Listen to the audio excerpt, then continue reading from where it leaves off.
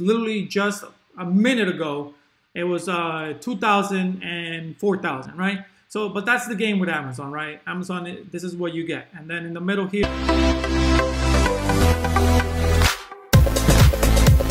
All right. So here's the situation. Today on Amazon, once it broke below here, below the box, I took the puts at 3,100, right? So I bought 4 and said, hey, I'm going to take this trade to the downside, expecting it to hit 30.86 at a minimum, but I over-focused a little too much on this area here and completely missed this area here, which obviously had way more support right around here, which is where it bounced. Now, when it broke back above the pivot, I was like, ooh, it's getting a little dicey, and obviously it happened right around the 1030 mark, 1040, right? So we know that that's a potential reversal. So what I did was I went back and I said, you know what? Let me convert this back into a spread, giving me this opportunity. Minus 1350 on the downside, cutting my loss in half, basically, if it does continue to go up or if it reverses. And then if it goes up, I'll make $650. But I was like, you know what? Looking at the markets, looking at the news, and looking at everything that's happening today, it is more likely that it is going to continue to come back down. So I said, okay, well, let me take a look at this chart. And I'm like, okay, well, if it breaks back below this pivot, I'm going to go ahead and jump back in, which I did. And I took the 31.10s now. So now I went a little bit further in the money and said, you know what? I'll take the 31.10s. I added 3 at around 12.85, and then I added another two more, or was it 3 or 2? 3 and 2, it was a combination. And then I added a few more to make it an even 5 at 13 and change, bringing my price down to 13.15. So now I'm looking at this, I'm like, okay, well, what's going on here? Right now we're being a little choppy. I'm like, okay, this is kind of annoying. It's not breaking the way I need it to break. So I'm looking for solutions here. So I'm like, okay, well, what can I do to make sure I lock in my profits and wait for this market to decide to what to do? So what I'm looking at here, guys, is the 31.05s, right? So at a minimum, I can't let these go below.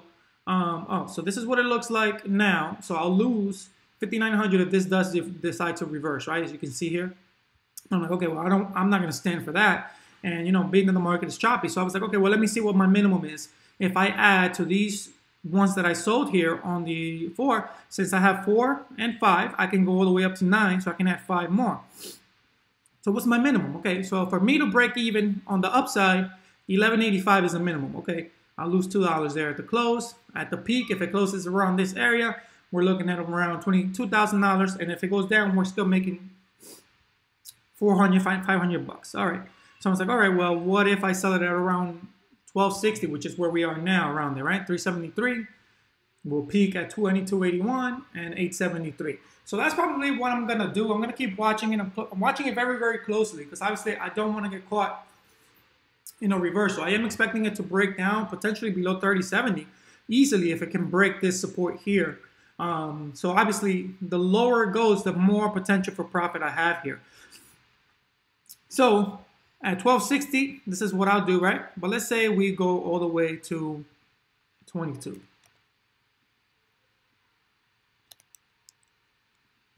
Right? 22, we're looking at 55 on one side, 58. And at the peak, I'm not expecting it to stay in the middle here, guys. 77, 7,500 on. So that's not bad. So we'll watch this before I put in any trades. I'll go ahead and start recording again, but we'll see what happens. Okay? It is quitting time on this one. I'm going to go ahead and lock this in, guys. I'm going to put in the order on my phone at 12:30, 12:35. I'm going to put in those 5. Obviously, I can't let this go below the 11.85 I mentioned, right? So it's bouncing back up. And again, I just noticed I'm paying attention to this 1-minute chart, which is kind of annoying because obviously it makes you a little bit jittery. But noticing how I'm reacting to it now and I'm looking at it, it just failed to break this level once again. I don't like this double bottom. So I'm just going to call it a day and lock in my profits. So no matter what, let's take a look at what it looks like now.